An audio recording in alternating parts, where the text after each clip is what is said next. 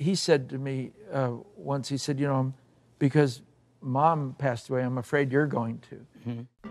John Travolta is opening up about an emotional conversation he had with his son after losing beloved wife Kelly Preston.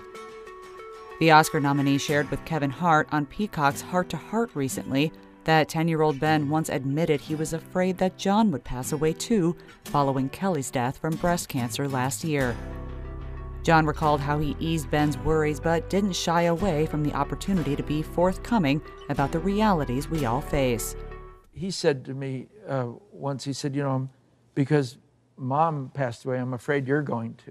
Mm-hmm. And I said, well, it's a very different thing. And I went through the differences about my longevity and her limited life. I said, but Ben, you always love the truth, and I'm going to tell you the truth about life.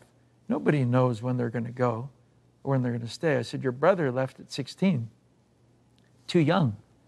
Your mother left at 57, that was too young. But who's to say? I said, I could die tomorrow. You could, anybody can. I said, so let's look at life that it's part of life. You see, you don't know exactly. You just do your best at trying to live the longest you can. Though the 67-year-old told Kevin how moved he was about connecting with Ben on such heavy topics, it turns out the youngster had his own wisdom to share. John reflected on the important and unexpected life lesson Ben gave him when discussing the perception of time and why age really is just a state of mind. And I thought, you know what? My son has always wanted truth, and he's only accepting truth. I said, you know what, Ben? I can't believe it. I can't believe I'm in the last chapter of my life. I can't believe it.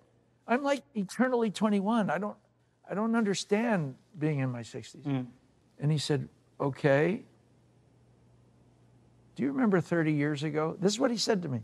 I said, yes. He said, does 30 years ago seem like a long time? I said, yeah. He said, don't you think you have 30 more years in your life to live? I said, yeah, I do. I think I have at least 30 years. He said, what's wrong with that? This is a 10-year-old telling me that. Yeah. It changed my viewpoint.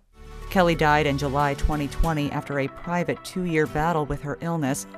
In addition to Ben and the late Jet, she and John shared daughter Ella, now 21, and the actor is grateful to have such a loving support system with his kids. In June, John commemorated his first Father's Day without Kelly in a heartwarming Instagram selfie alongside Ben and Ella, calling it a privilege and honor to raise them.